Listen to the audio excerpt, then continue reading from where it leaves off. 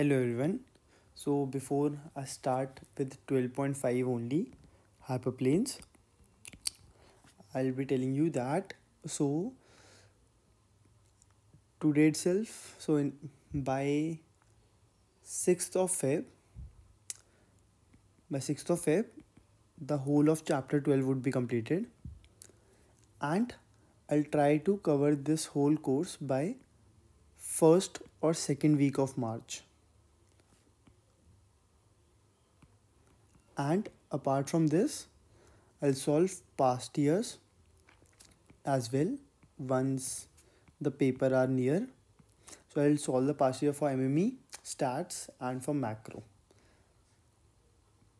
Okay, now moving to the topic hyperplanes. So suppose let's P be a plane in R3. So R3 basically it is 3 dimension and x1, x2, x3. So suppose P is a plane which is passing through the vector A. And this P, small p, so this vector small p is its normal. Okay, so think from the perspective of a ground and a normal. So if people are standing on it, it is like a normal because they will.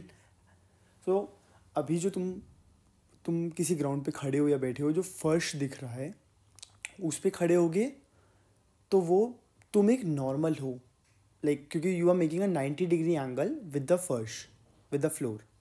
Okay, so suppose P is a vector which is normal to the plane P, and the plane itself was passing through the vector E.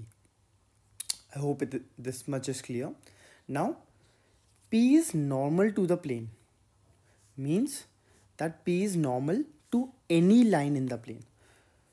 ठीक है, basically if you're thinking like you are sitting on a floor and यहाँ पे एक 90 degree का vector है which is making 90 degree, तो वो किसी भी लाइन से वो 90 डिग्री ही बनाएगा. तो बेसिकली अगर तुम एक जगह खड़े हो, यहाँ पे suppose you are standing here, तुम यहाँ पे भी खड़े होगे तब भी वो 90 डिग्री का ही एंगल बना रहा है.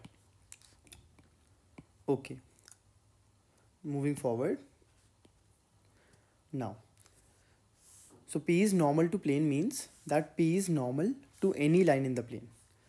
Thus, if x equals to x1, x2, x3, so 3 components, is any other point in the plane, then x minus a is orthogonal to P. So I'll repeat again.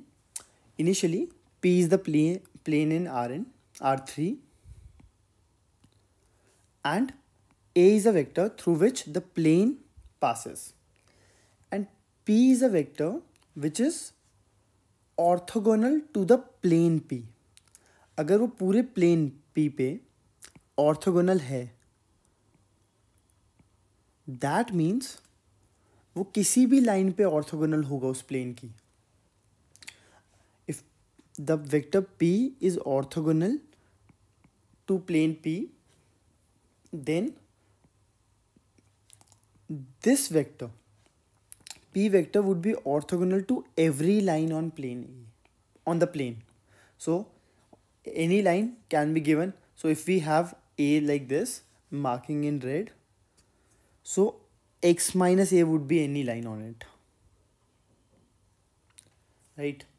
So basically then x minus A is also orthogonal to P. So if you take any other line, this would be also orthogonal to P. So what we have is P dot x minus A equals to 0. So this was the scalar product that we have already used.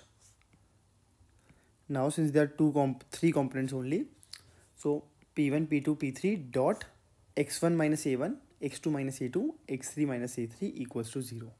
So this is the general equation of a plane in R3 which is passing through the vector A. Okay, now moving forward, let's do an example. This is from the book itself. Find the equation for the plane in R3 through, so our vector is given to us. So we need to find the equation of the plane through this vector with P as a normal. So normal is equivalent to being orthogonal to the plane. So we know this formula, P dot x minus ax 0.